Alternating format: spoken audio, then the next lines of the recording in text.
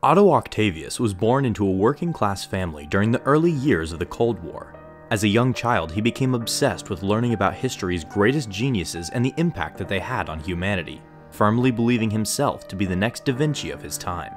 Atomic research soon became the field of study that he saw himself making a mark on, becoming fascinated by the potential power that it could unlock if fully mastered in the right hands. It also, however, terrified him, as he understood how destructive it could be, with this fear regularly being reinforced during duck-and-cover drills at school, with him often breaking down and crying as he cowered under his desk. Other children came to mock his overreactions, constantly name-calling and abusing him throughout the day. As his bullying worsened, he started imagining his bullies being vaporized in a nuclear attack, wishing that one day he would have that kind of power in his own hands to do with as he pleased. At home, his life was not much better. While his mother Mary comforted him whenever he returned home with bruises, his father Torbert was abusive, who viewed his son as an utter disgrace to the family. Torbert saw Otto as a coward who needed to stand up for himself like a man, and he attempted to instill this into his son by giving him a second beating after school with a belt, believing that it would toughen him up. Instead, all it did was build up hatred within Otto, who came to fantasize about his father being vaporized in a nuclear explosion, just like his school bullies. At one point, right when he was about to receive another beating, he gave his father a cold, murderous stare, which was so menacing that it actually made Torbert stumble back in shock and fall down onto one of the flasks kept in Otto's room, with its liquid burning his hand.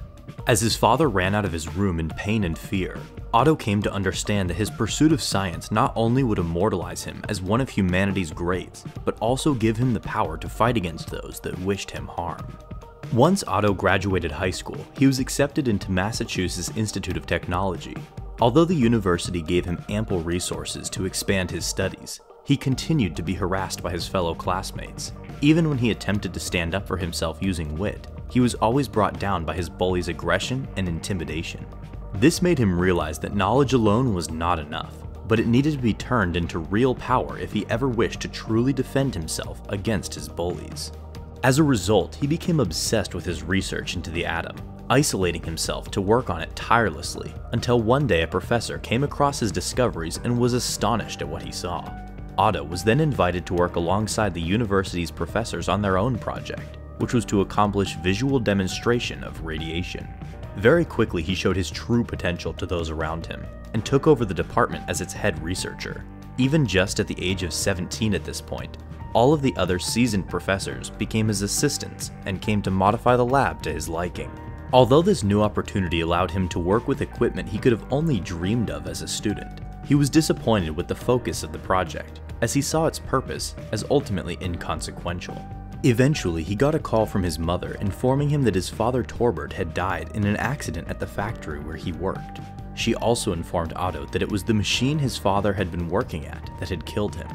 While his mother wailed over the loss of her husband, Otto was dispassionate, answering her grief with only a hint of emotion. Once he hung up, he walked over to one of the machines within his laboratory and thanked it, happy to know that his father had died by the hand of the technology he had often dismissed. Otto attended his father's funeral alongside his family. He was largely silent until the very end when the priest came to talk to him privately. It was here that Otto felt comfortable to open the floodgates of his true feelings for the man. He thanked his father for making him realize the true depth of the hateful ignorance of the lower class and their inability or refusal to expand their horizons. That his father, his school bullies, and others like them were not only beneath someone like himself, but also a lost cause to become better. Afterwards, Otto returned to his university and continued his studies, until eventually graduating at the top of his class and being hired by the US Atomic Research Center shortly after. It was there he would finally be allowed to do the type of experiments he had always wanted, dangerous ones that would require him to construct his cybernetic arms to aid him in his research, the same ones that would ultimately twist his mind and turn him into the infamous Doctor Octopus.